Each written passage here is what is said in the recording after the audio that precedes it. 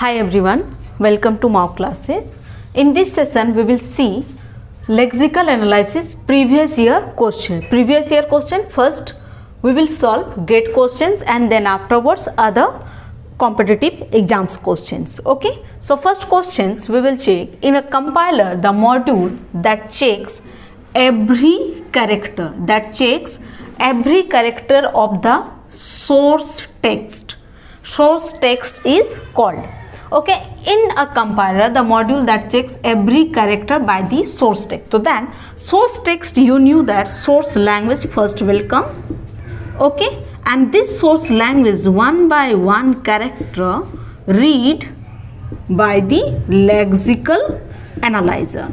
Lexical analyzer, yeah, you can say that analysis phase. Lexical analysis phase take as an input in the character and output will be generate tokens. Okay, so that is why in the checks every character check by the lexical analyzer. So option B is correct answer. Code generator, no, code generator is the last phase. So last phase we cannot check the source text. Source text, that means it is the high level language we are checking through the first phase, name is lexical analysis. Now syntax analyzer, it is also wrong. Syntax analyzer taken as a input in the tokens and output will be generate parse tree. Now code optimizer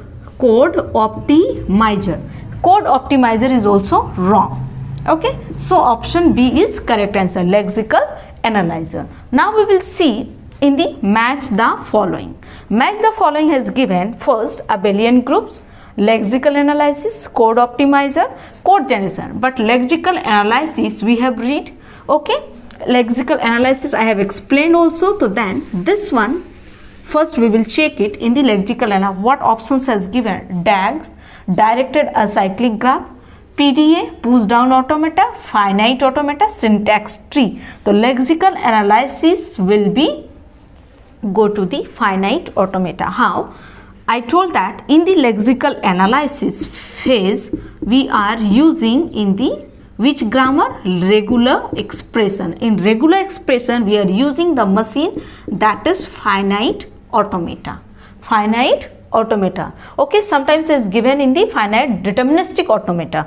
So, and machine we are using in the lexical analysis, that is finite automata. So that is why lexical analysis in the finite automata. Now code optimization, code generation, DAG, directed acyclic graph. Directed acyclic graph we are using in the intermediate code generator. Intermediate code generator. Here we are using in the directed acyclic graph, and this phase afterwards will come code optimizer,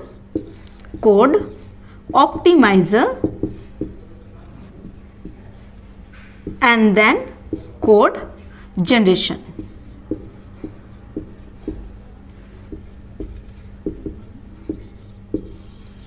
Okay, so that is why code optimization, code generation both has given. DAG, directed acyclic graph, intermediate code will be used, but intermediate code generation has not given here. So then we will check in the next phase. Next phase what is given? Code optimizer. So that is why code optimizers are using in the directed acyclic graph. 2. Now code generation. Code generation we are using push down automata. Code generation we are using push down automata. Now abelian groups are using by the syntax tree. Okay, so number 2 is solved. Now number 3 we will check it. Number 3, top down parsing, lexical analysis, runtime environment, semantic analysis. Lexical analysis, now here is given in the type checking, leftmost derivation, regular expression, activation record. So lexical analysis we are using in the regular expression. Okay, lexical analysis. And now we will check it in the top down parsing. Top down parsing, next session I will explain you parser, so that times we will check. And now in this short I will tell you that parser has two types. First is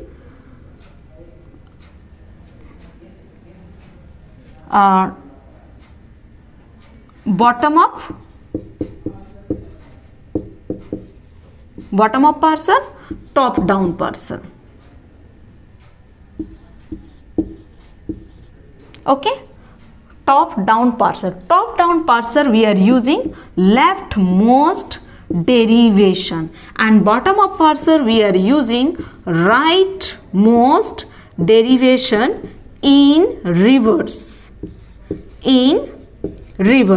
Okay, so top down parsings we are using leftmost derivation.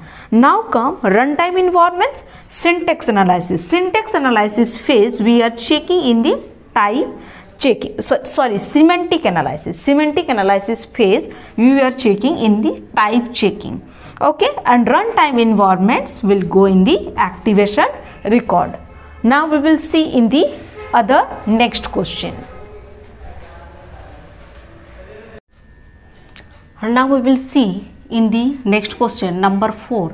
In some programming languages, an identifier is permitted to be a letter followed by any number of letters or digits. Any number of letters or digits if L and D denotes the set of letters and digits respectively.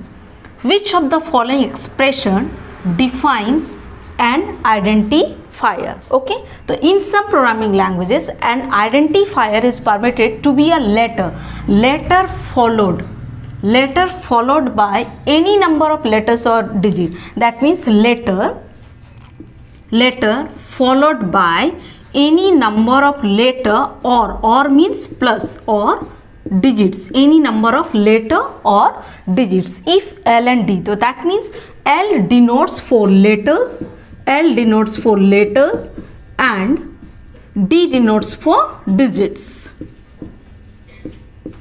Okay, so then if L and in some programming language, identifier is permitted to be a letter followed by any number of letter. First letter will come, letter followed by any number of letters. So that is why letter followed by any number of letter or digits. Or this is the or. If and will tell, so then letter followed by letter and digit, like this. Okay. So then which of the following expression defines an identifier? Okay, so identifier, so L plus D, L or D, then closer, wrong. Why? Because letter is not given, letter followed by letter or digit. Okay, so then, and this plus, that means this plus 4, it is starting from the 1. Still looping starting from the 1. And here now letter followed by letter or digit, clean closure, that means it will be starts from 0, 1, 2, like this. Okay, so then letter or digit, anything we can start from the loop, it is series. Then now L and D clean closure, wrong, because it is not given letter followed by, but and has given, and operator is not using or operator, so that is also wrong. Then now letter followed by letter and a digit, and will be not come, so this is also wrong. So which one is the correct answer? Option B, letter followed by letter or digit, clean closure. Now we will see in the number 5th question. All questions already came in the GATE exam.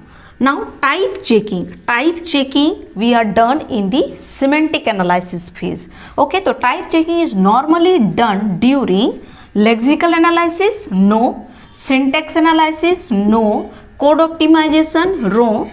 Syntax directed translation, this is the correct answer. Syntax directed translation. Why? Because syntax directed translation we are using in the semantic analysis phase. Okay, next question, number 6. It is matching has given syntax tree. Acha, here is as an input, syntax tree take as a input. According to input you will be check it. So syntax tree as a input of it is lexical analysis. So lexical analysis taken as a input character, okay, and output will be generate tokens. And then now come syntax analyzer. Syntax analyzer, input will take tokens, output will generate parse tree. Okay, so then syntax tree, that means parse tree. Parse tree as an input of semantic analyzer.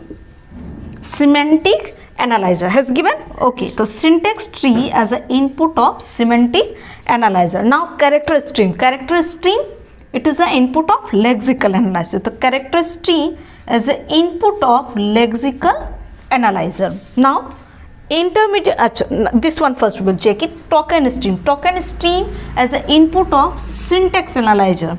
So then token stream as an input of syntax analyzer. Now intermediate representation is a code generator.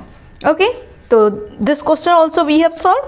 And the next questions, now I will tell you that in the tokens, how to find the number of tokens. Okay.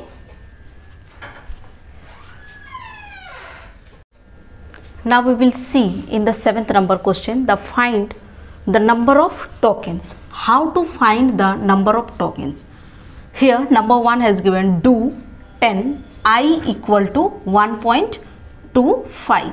So the number of tokens, that means you have to count one by one identifiers, symbols, operators, everything, but white space we will not count it. Okay, because lexical analyzer remove the white space comments. Okay, so that is why here number of tokens is 1, 2, 3, 4 and 5th. So number of tokens is 5. Now second question, printf 1 small bracket open, that is 2, within the inverted comma it will be count 3. Within the inverted comma it will be count 3, then 4, next comma, I 4 5th, again comma, 6th and operator, 7th, I 8, close bracket 9 and semicolon is 10. So here total number of tokens is 10. Always remember that whenever we are finding the number of tokens, so then remove the white space and comments. White space and comments. Now next question, number 8. Which data structure in a compiler? Which data structure in a compiler is used for managing information? Managing information about variables and their attributes. Managing the information, so then abstract syntax tree, semantic stack, parse table and symbol table. Managing the information, that is symbol table. Why? Because I already told that every phases are connected to the symbol table. Every phases are connected to the symbol table, because symbol table store the all data and manage the data. So that is why in compiler used for managing information about the variables, so that is symbol table. Abstract syntax tree, what is abstract syntax tree? That is wrong. Semantic stack, parse table, everything is wrong. Now next question, in a compiler keywords of a language, keywords of a language are recognized during it is lexical analysis. Why? Because character are identified in the lexical analysis phase. So code generation, wrong answer. Parsing is also wrong, and data flow analysis is also wrong answer. Lexical analysis is the correct answer, because keywords, identifiers, because set of tokens, token identified the keywords, identifiers, operator, symbol, all are called in the tokens. Okay, so tokens generated by lexical analysis phase. So that is why in keywords of a language are recognized during the lexical analysis phase. If type checking is given, so type checking it will be come in the semantic analysis phase. Okay, so thank you everyone, those are watching the videos, and these are the lexical analysis questions in the number 9th. Okay, so lexical analysis has only given in the 9 question. Here in the 1 question more, that is 10th questions is given only in the lexical analysis phase, and the next session we will check it in the syntax analyzer. Syntax analyzer, another name is parser.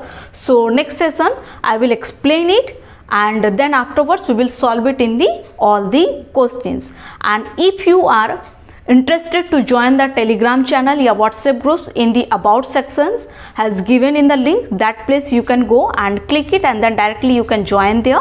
And in the Telegram channels I am giving in the any job related of the computer science. Okay, so thank you.